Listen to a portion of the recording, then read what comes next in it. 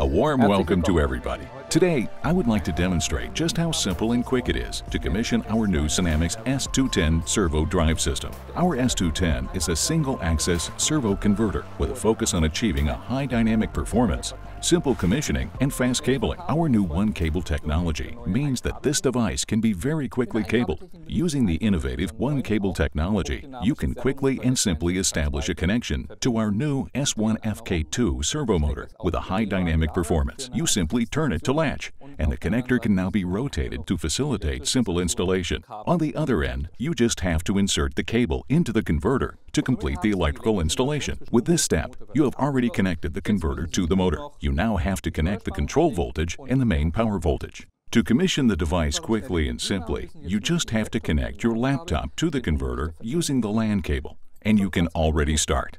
Having established the connection to the device, you must first open the web server. To do this, go into your browser, for example, Internet Explorer, and enter the internet address. Having completed this step, you have 10 minutes to enter a password. And once you have assigned and entered a password, you can log on as administrator and access our start page. The converter with its technical data is positioned in the center of the start page.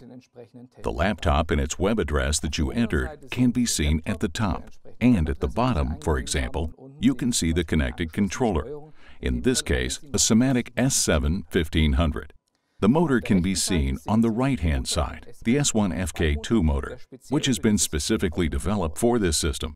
Here you can see the connecting cable, which transfers the electronic rating plate data and all of the technical motor data to the converter.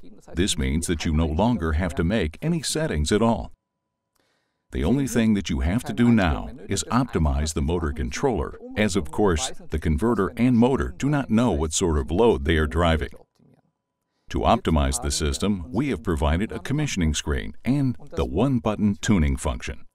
The one-button tuning function is used to optimize the converter controller in order to achieve the required dynamic performance that you need for the machine that you're controlling.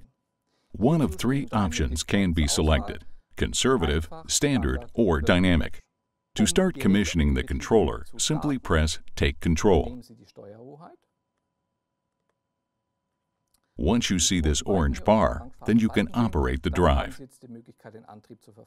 You now simply go to Start Tuning, and the only thing you have to do is set the rotation limit.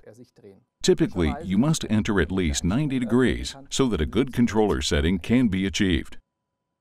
If you now click OK, the motor starts to rotate, and the controller automatically optimizes itself. You can see the previous values here once the setting has been made. These are the default values that the converter automatically sets. And now also the actual values that were calculated by the control and the measurement and have been set in the device. At this point, you have essentially commissioned the drive. Now what you can also do is operate the device manually. This is done from the control panel. You must enter a speed, for example, 1500 revolutions per minute, and then you can operate the motor, either clockwise or counterclockwise. Now, return the control, which completes commissioning the drive. You must now save the parameters that you have set by pressing the Save button. You have now commissioned the drive with one-button tuning. I would now like to show you the other web screen forms. One of these is the screen form to complete the safety settings. With the safety settings, you can now select basic safety functions. For example, Safe Torque Off, which you can then activate here. For example, you can select whether your drive is controlled using Profinet with the ProfiSafe protocol or using hardwired terminals. On the diagnostics page, you can see all of the actual messages, alarms, and faults, which you can also acknowledge here. You can make two settings in the parameter screen form, speed and torque limits, for example. Here, you also have the option of appropriately parameterizing inputs and outputs. Or you can display a complete list of all of the S210 parameters. The next screen form is used to save your selected parameters to a hard disk, for example. You do this by creating a parameter file and saving it. You can also select a file that has already been saved and transfer this to the converter. Or perhaps you wish to restore the factory settings for the device using this button below. In the last screen form, in System Settings, you can change the password that you selected, for example. Using the Service and Support button here at the bottom, you can find links to our website and also additional information about your SINAMICS S210 drive system. I hope I was able to demonstrate just how easy it is to commission our new SINAMICS S210 drive system. Thanks for watching.